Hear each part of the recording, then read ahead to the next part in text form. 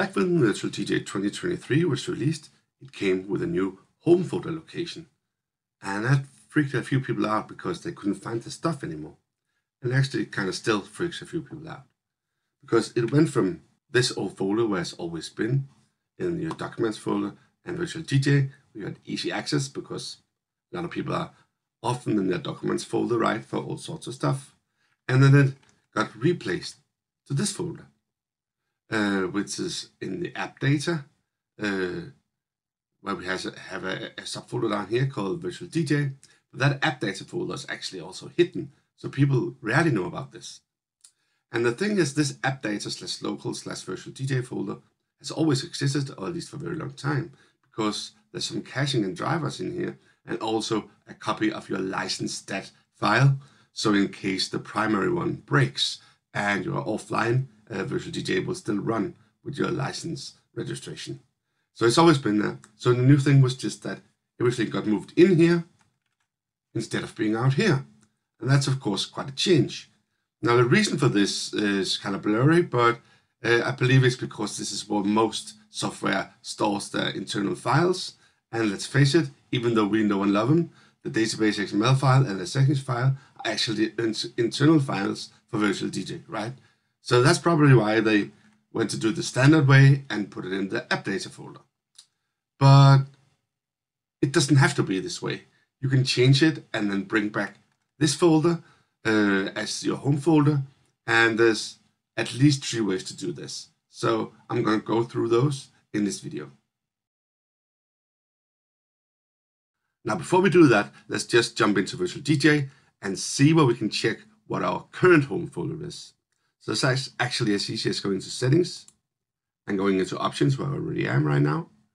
And then look down at the bottom right, and there's a small cogwheel. And if you click that, it opens up the current home folder. So as you can see, for me on this installation right now, that's documents / virtual DJ. And this is your entire home folder, right? So that's an easy way to see the current place of your home folder. And it's also an easy place to go into the app data folder, even though it's hidden, if that's where you end up having your home folder.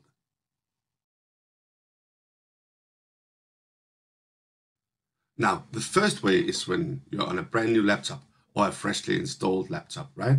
So there's no virtual DJ at all on this laptop right now. So in that situation, you basically start with this fresh install in the installer. As you can see right now on the download page of Virtual DJ, this is build 7482. That's the public version right now. And that's the one I have. So that's Virtual DJ 2023, of course, right? So I do need to click the I accept the terms. But then instead of just installing, if I want to change the home folder, I can go into advanced. Because then the first one up here is actually going to be where Virtual DJ, the exe file, the executable is going to be placed.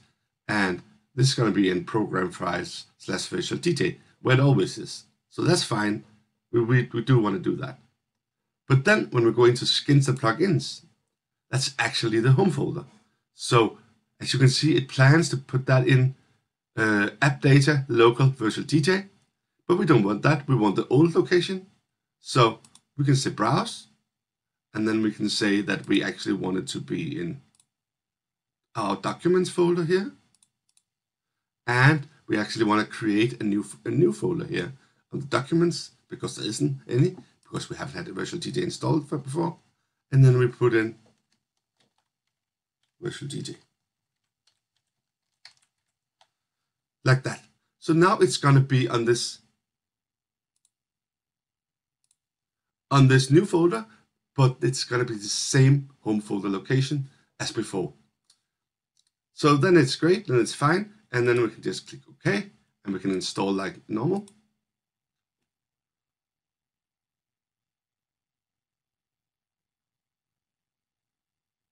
And then we can, of course, launch, but we don't want to do that because that's actually kind of secondary right now. So then we go into documents here, and we can see that now we have our new virtual DJ folder, and it's the real one. And just as soon as I open virtual DJ,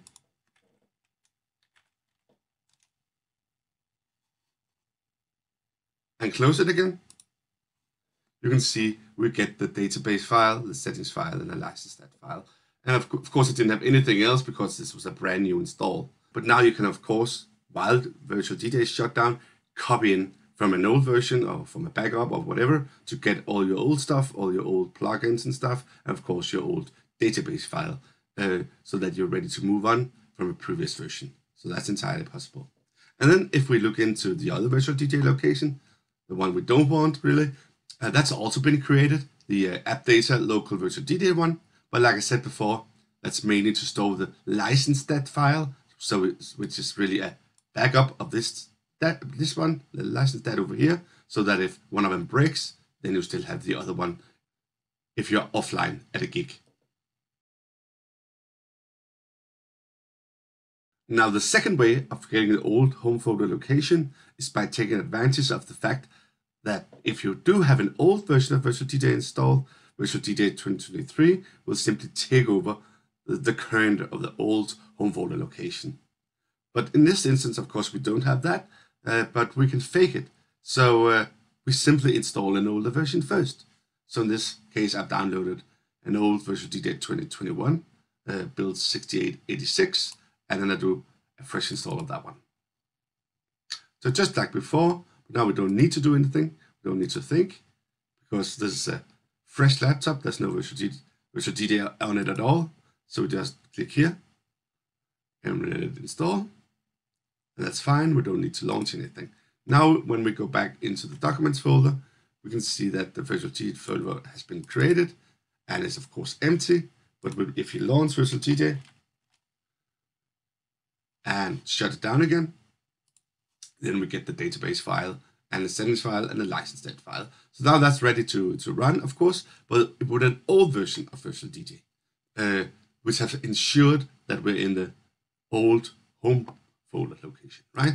So when I then grab the new one, the 2023 one, and install that now, that's because of the fact that the old version is already here. I don't need to do anything. I can simply click install. Just to test, I'm going to click advanced for just a second, the place for before. And you can see if I click down here, it's going to use the documents Virtual DJ folder. So that's just a quick little test. Let's just go back and say we just want to do a regular install.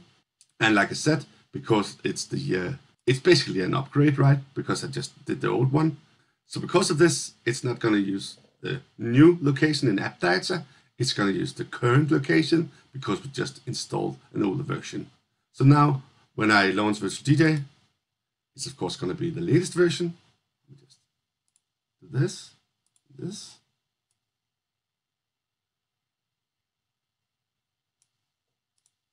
And now when we click into the options to check where it is, just as a test, you can see it is indeed in the documents Virtual DJ folder. So we have the old folder back just by installing an older version first. And then of course you can still grab all this stuff from your backup to get your old database file back and get your old settings file back and maybe your old history and some of the plugins and stuff. That's just the same as before. So the third way is if you want to do it when we already have Virtual DJ installed. So here we have maybe a favorite folder, putting on some files, we have some virtual folders, we have some filter folders, we set the skin how we like it. So all this kind of stuff has already been done, and of course, normally there'll be a lot more stuff, and we set up the audio interface, all this stuff. But when we go into options, we can click the location down here by clicking the little cogwheel. We can see that we're actually in the new place, the app data local Virtual DJ place, and we don't want to be that. Can we do that then when this is after the fact that we have the new version and everything's working fine, but we just want to be in the old location? And yes, we can do that too, because we can just move it, but we need to do two things. So let me guide you through that. So first we shut down Virtual DJ again, because that won't like we're doing this behind its back. So now we shut that down, and we have the app data folder. And this is the documents folder, so the place we really want to be, so there's no Virtual DJ down here. So the first step down here is to simply go into the folder we want to be in, and there's the documents root, right? And over here, we can go one up And then we can just grab the virtual DJ folder here and drag it over here. So that gets moved. So now we go into the document root folder. We have the virtual DJ folder over here now, where we want it to be. So no more virtual DJ over here. So that's all good and dandy, but what happens then if you open virtual DJ? Well, and of course it goes horribly wrong because it hasn't got anything anymore. So it's just back to being brand new because it doesn't know that we moved it. So that's one more step we need to do. And just to make it clear, this is not supported by Atomics. This is not something that's recommended that you do, but you can if you want to. And that's called using the registry editor to change the location that Virtual DJ believes its home folder is in. So I do that by open a little helping product called registry editor in here. And then I go into current users and I go down to software and I go down to Virtual DJ, this one. And then you can see the home folder is actually just something in here. That's the app data one, and that's the one we don't want. So let me just go out here, go into the actual Virtual DJ folder. This is where we want to be. And then grab this, go back into the registry editor, click this, and say, no, I want this to be here instead. Okay, this is save and close, so we save it by closing it, like that. And now when we open Virtual DJ, it's going to have all the information because now it's using the folder that we want. So we can check it by clicking this. And we can see we're now in the Documents Virtual DJ folder and we have all our stuff and everything is running as planned. So that's the third way of doing it. And like I said, it's not really supported to do it this way because you're messing with the internals of the software, but it definitely does work. So this was just 3 ways to get in your old home folder location back in Virtual DJ, the one in Documents, the one we know and love. And the first one was by simply changing it in the installer when you install Virtual DJ 2023. The second one was this little trick, if you will, by using the fact that Virtual DJ 2023 will respect home folders from previous installs if it can find them. So we took advantage of that by simply installing an older version first. But of course, this is more work. Now, the third option was in the situation where you already have your home folder in the wrong location, and then you can simply move it to the location you want and go into the registry editor and change the Virtual DJ home folder location in there to match up with the new location where you put it. That's not supported really, so do it on your own risk, but it does work. And of course, that's also the way you can do it if you want to move the home folder to a totally different location.